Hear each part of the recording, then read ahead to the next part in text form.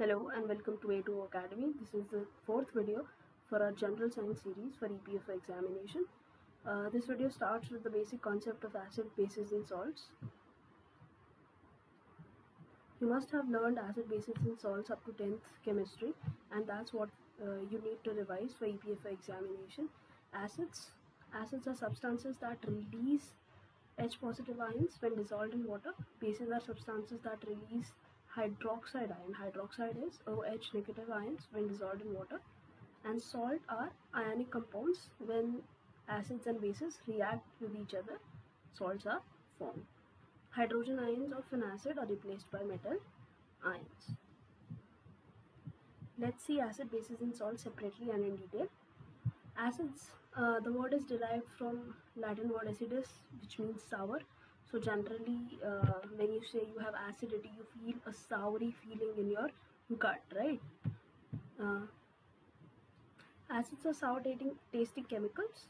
They have a pH less than 7. What is pH? We'll discuss in the further video. Sour flavors can be found in example of lemon juice, tomatoes, vinegar, etc. So in common household items which taste a little tangy, little sour, it is possible that they have acids in them. Organic acids are acids found in both plants and mammals. Mineral acids are organic acids from Earth's mineral. Acids contain a lot of hydrogen ions, and the amount of hydrogen ions released when an acid reacts with water tells us how strong that acid is. Second, we have bases. Bases are chemical compounds that have harsh taste. Okay, so basically you don't taste them. They're not found in food items commonly. Any material that may neutralize acid is referred to as base. So any material which can change the taste of an acid is base. This will have a pH of more than 7 because acid had less than 7, so bases naturally have more than 7. Sodium hydroxide, magnesium hydroxide, calcium hydroxide. So see, all hydroxides. Why? Because they release hydroxide ions. Alkalis include sodium hydroxide, potassium hydroxide. We have done periodic table, so we did alkali metals. So all the bases formed by those alkali metals will be represented as alkali bases. Base is a material that dissolves in water and produces OH negative ions. Now we have salt. If I combine acid and base, then they form a reaction which forms salt.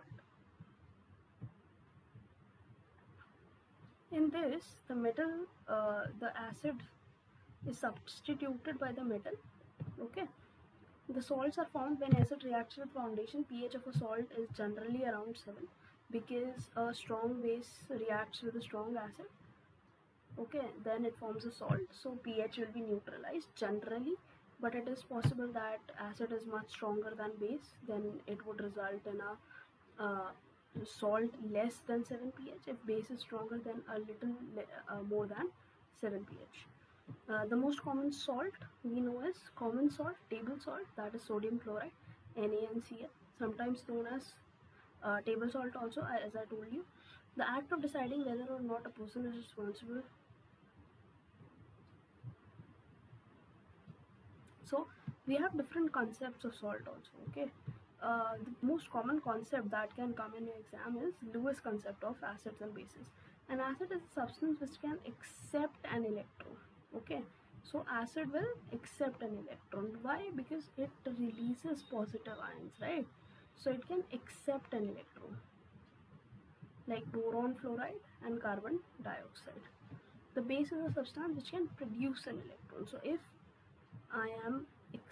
I have a compound that can accept an electron, and if I have a compound that can produce an electron, naturally I can react these two and form a salt, and in the process of salt forming, water is generally formed.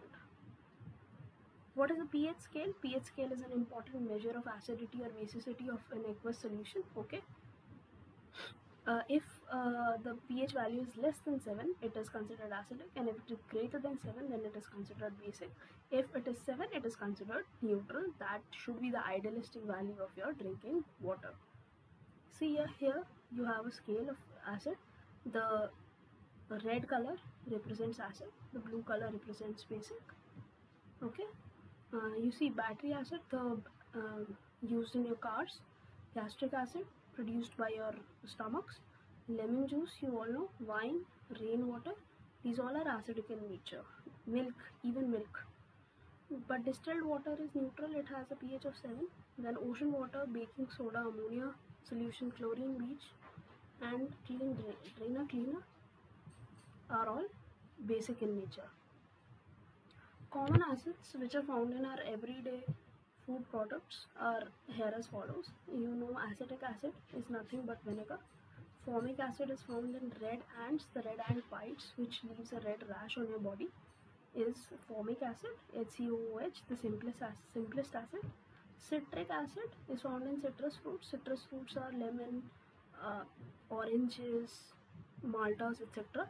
Then you have lactic acid. Lactic word is related to milk, so this acid is present in curd. Then you have ascorbic acid. Ascorbic acid is present in amla. Tartaric acid is present in grapes and ripe mangoes. Oxalic acid is present in spinach. Then you have some common acids which are present in your fruits and vegetables. Okay. So citrus acid contains citric acid. I just told you. Malic acid is present in apples, tomatoes, pomegranates, etc. Ascorbic acid is also known as vitamin C. So anything that has vitamin C will have ascorbic acid. Tartaric acid can be found in apples, apricots, bananas, tamarind, etc. Tamarind is nothing, your imli. Tartaric acid, malic acid, and citric acid are all examples of natural dietary acids. They are used to control weight. And you might have seen many people recommending these things, like eat oranges or eat tomatoes as your diet. Why do they do so? Because they contain these acids, and these are called dietary acids. Then you have buffer solutions. Now what is a buffer solution? Buffer solution are those solutions which can withstand a pH caused by addition of a small acid or base. So for example, I have a buffer solution and I add an acid. Okay, so normally a solution should become acidic, right? So on a pH scale it will move towards left side. But if it's a buffer solution, the pH scale won't move. Basic buffer has a pH higher than 7. Acidic buffer has a pH less than 7. Despite the fact we all eat a lot of acidic meals, pH of our blood is kept stable with the help of H2CO3, HCO3 buffer. So our blood is a buffer solution, and we eat so much of acidic food, but it doesn't changes the flavor of our blood. If I say in a layman language, it doesn't changes the flavor of our blood. That's because our blood is a H2CO3, HCO3 buffer which can withstand acids. So stay connected, follow us on Instagram, Twitter and Telegram for more content and for the PDFs and previous year questions.